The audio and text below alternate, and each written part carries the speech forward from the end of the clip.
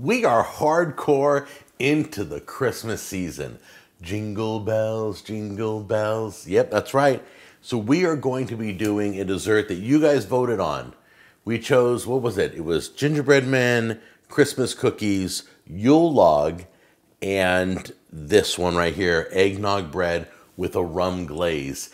And most of you on YouTube who voted for the eggnog bread number one, Yule log number two. So we're gonna do number one and number two. I hope to do Yule log in the next video. A lot of you are like, I don't know what Yule log is, but it sounds interesting. Yes, it is. It's very interesting. It's been around for a long time and it should be fun to do. This one right now though is what we're doing. Come on in close. Let's get our eggnog on.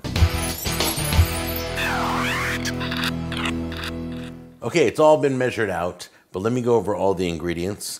We have our nutmeg. We have our Jello. It's French vanilla Jello. We're using 1 packet. We have sugar, eggnog, of course, all-purpose flour, butter at room temperature, 2 eggs at room temperature. I always try to get my eggs at room temperature too. It just works better. Got a little bit of salt, some baking powder. I've got, this is, you can't even see it, it's clear, but just a little bit. It's like a teaspoon and a half of spiced rum. And then you have vanilla extract.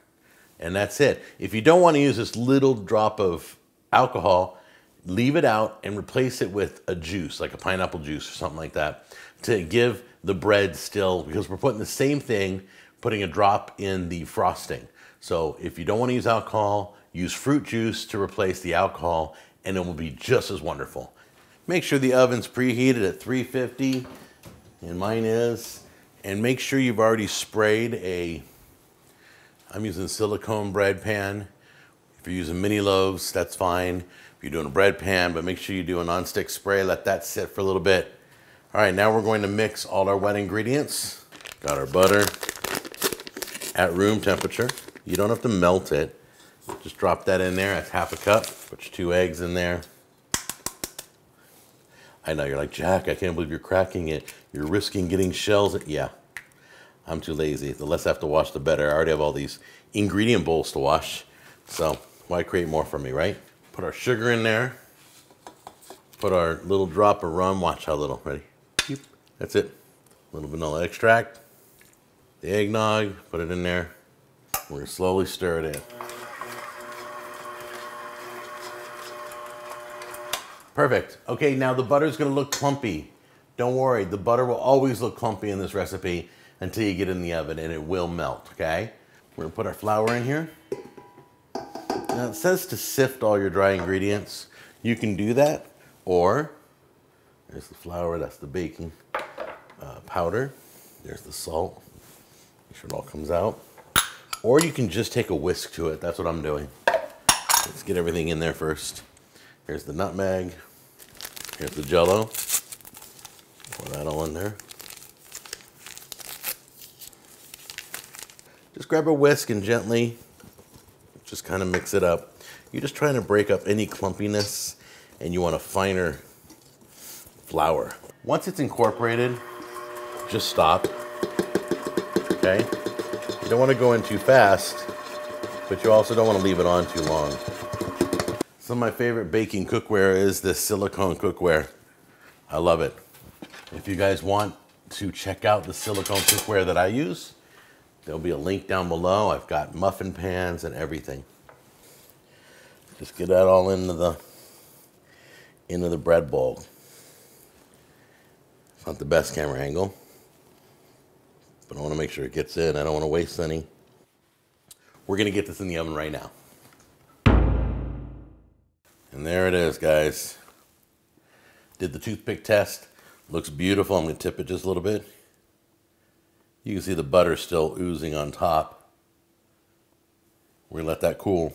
All right, so here we go. We've got confectionery sugar or powdered sugar, however you want to call it. A little bit of nutmeg, a little bit more rum, and a little bit of eggnog. So let's put the sugar in first. A little bit of nutmeg in there. Here's your eggnog, your rum. And just mix it up. Be patient.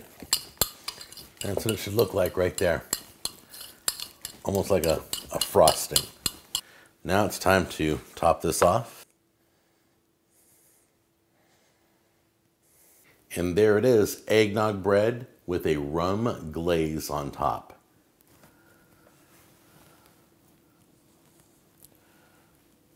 Look at that. Look how moist that is. Okay, now what I'm trying to explain to you by moist is the inside is still like wet, like a banana nut bread, but I would even say more buttery. And I'm guessing all that butter is what's keeping it that way. Let me just take a piece here and try it.